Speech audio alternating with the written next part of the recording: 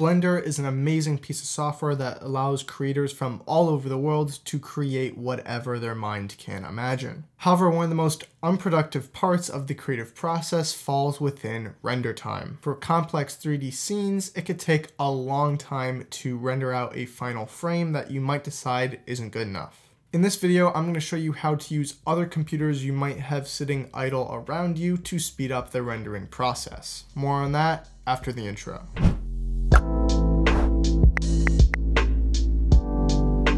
CrowdRender is a free plugin that lets you leverage the power of multiple computers to speed up rendering a scene. As of this video, the free version supports up to Blender version 2.92, although if you choose to donate, you are able to use the early access builds, which support newer versions of Blender. CrowdRender currently supports 2 renderers, so as long as you're using either Cycles or Eevee, you're good to go. Now, before we talk about the installation, I want to talk a little bit about what makes a good render server. Obviously, the needs change from project to project, and unless you're part of an animation studio, most of us don't have money to go build a machine with Threadripper and 4 3090s. However, old gaming PCs that you might have laying around that you've upgraded from could make an awesome little render assistant to your main PC. That's not only because they have a decent CPU, but respectable GPU that can lend a hand in the rendering process. Now, if GPU prices were still not ridiculous, thanks sellers, I would say with about 100 or 200 bucks, you could go pick up a 1060 or 1070 that could turn an old PC into a pretty decent render server.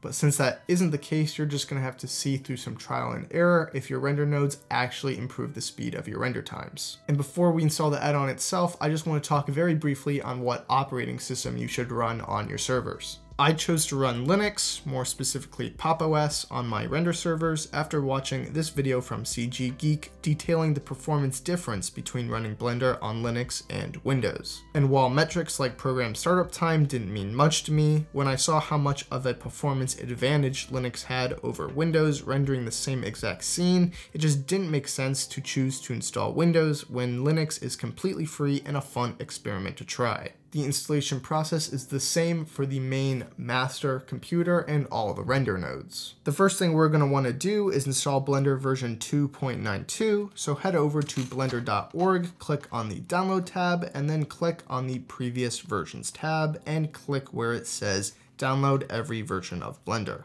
That will open up the index for all the versions of Blender ever made, and we can scroll down to version 2.92 to download the installer for our respective operating system. Now we're going to head over to the CrowdRender website, and you can find that link down in the description. Once you sign up for a free account, you can download the .zip for the latest public build of CrowdRender. Make sure you don't extract this because Blender can install a plugin directly from a zip. Now let's open Blender and then head to the Edit Preferences menu. Click on the add-ons button on the left and then the install button in the top right corner. Then we can navigate to where our CrowdRender zip is located and click the blue install button. Click accept to any prompts that may appear asking for access through your firewall so CrowdRender can communicate with other devices on the network. Once you have done this on the master computer and all the render nodes, it's time to test out our DIY render farm. To add our render nodes, the master computer needs to know what IPs to look for. Since my machines run Linux, I run the if command in a terminal window, which shows me my local IP address. You can also find this on Windows by typing ipconfig in a command prompt window. On our main machine, we're going to head over to the Render Properties tab on the right of our Blender window and switch our render engine to CrowdRender. Once we do that, scroll down to the CrowdRender dropdown option to configure our render nodes. This is where we can choose our render engine, manually specify how much load we want to be placed on each node, and finally add our nodes. Hit the plus button and then name the node and enter the IP address of your render servers one by one. Make sure Blender is running on each of the render servers, and once that's finished, you should be able to hit the connect button on the bottom to connect to all the render nodes. This is also where you can change the setting per render node if you want to render with CUDA or CPUs only. So if I open a scene and hit F12, you can see that this simple cube frame is being split across 3 different computers. You can also choose to disable or enable certain render render nodes, so if you would like to only have the remote computers doing the rendering, then you can disable the local machine to not bog down your main PC. Now the setup for crowd render really is that simple, and for the most part it works as intended. However, the biggest hurdle I had to jump over was to find how to share simulation caches for physics-based events. So for example, I had a scene with a particle emitter and a wind modifier, and when I went to render it on the network, each computer had its own interpretation of how the particles would interact with the wind. So in the final render,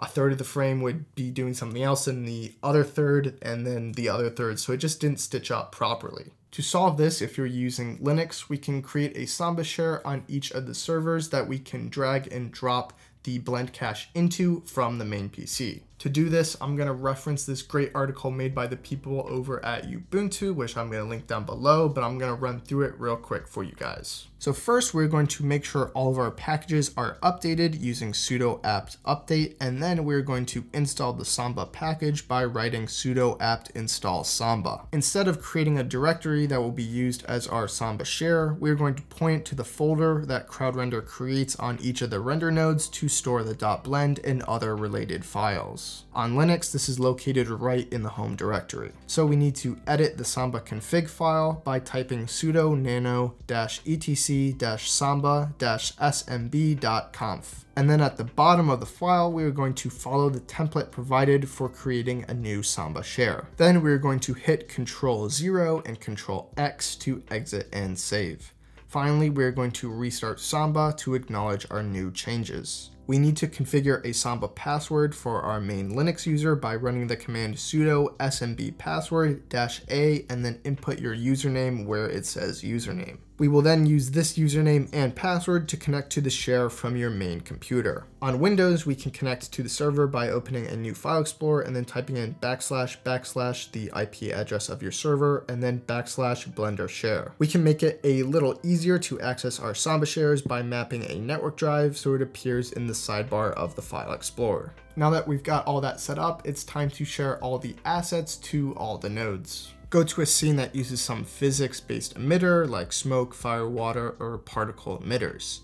Go to the particle properties tab on the left and go down to the drop-down where it says cache. We are going to click on disk cache, which will write our simulation cache to the disk instead of memory, and then click use library path. Then we're going to go to file, external data, and click make all file paths relative. This is so when CrowdRender runs on all of our nodes, it will look for the simulation cache relative to where the .blend file is saved rather than an absolute file path that those computers do not have access to. Once you bake your simulation, you should see a blend cache folder in the same place where your .blend file is located. This is the folder we are going to want to copy to our nodes, so hit Ctrl-C to copy it. Then on each render node, we are going to go to the server folder, and then the most recent folder created should be our current project, but you can verify this by double checking the .blend file name. Then we plop the blend cache right in there and should be good to go. This process is the same for sharing materials or images or any other asset. Now, each computer follows the same simulation cache instead of creating its own.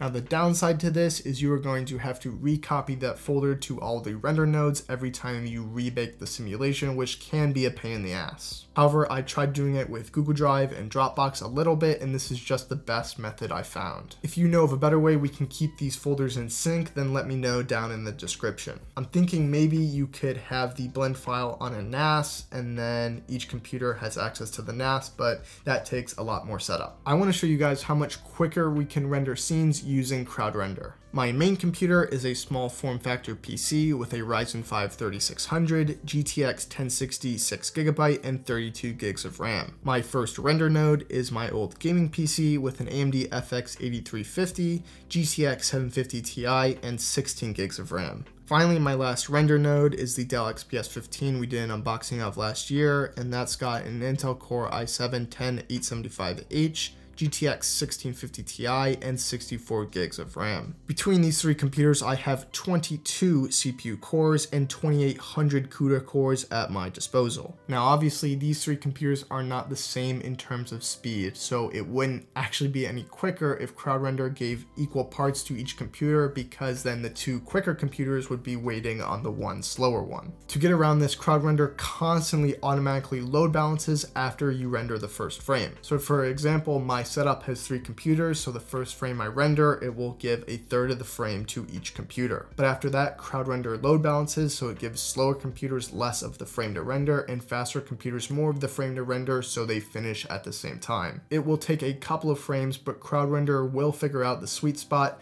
of load balancing for each computer, so each computer finishes at the same time and we're not sitting idle waiting for a slow computer to finish. So I'm going to do 3 render tests. The classic BMW car demo, then a much more modern Blender classroom demo, and then finally the barbershop from Agent 327, which you should definitely go and watch if you haven't.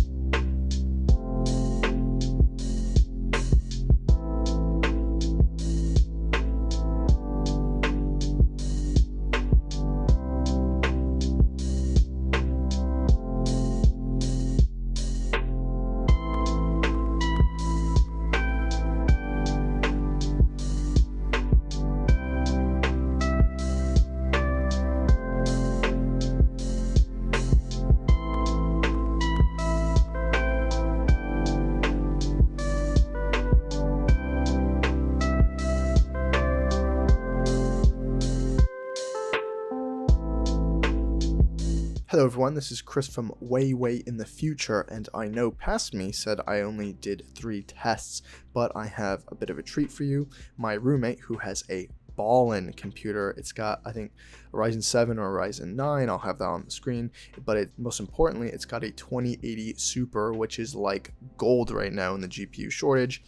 So he kindly let me set up CrowdRender on his computer, so we did kind of a best scenario benchmark with his PC. So I've got my computer with a 1060 running Linux. I got his computer with a 2080 Super running Windows. So keep in mind, these results can be better if his computer was also running Linux, but you can see the kind of monster performance you can get when your render nodes actually have some oomph to them. And if I really wanted, I could have just kicked the job just to his computer, and then I would be free on my computer to keep working. It's not tied down rendering this 3D scene.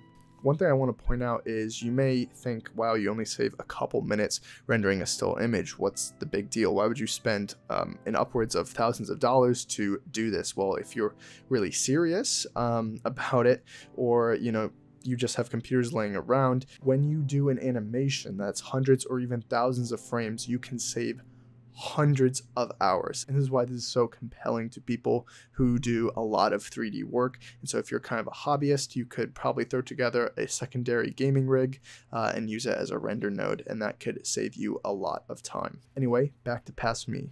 Alright guys, so that's about it for this video. If you enjoyed, then please make sure to leave a like and leave a comment down below of what you would want to see next time. I really enjoyed making this video because it helped me learn a lot more about Blender and also distributed computing. So that's about it for this video. I'm Chris, and we will see you guys next week.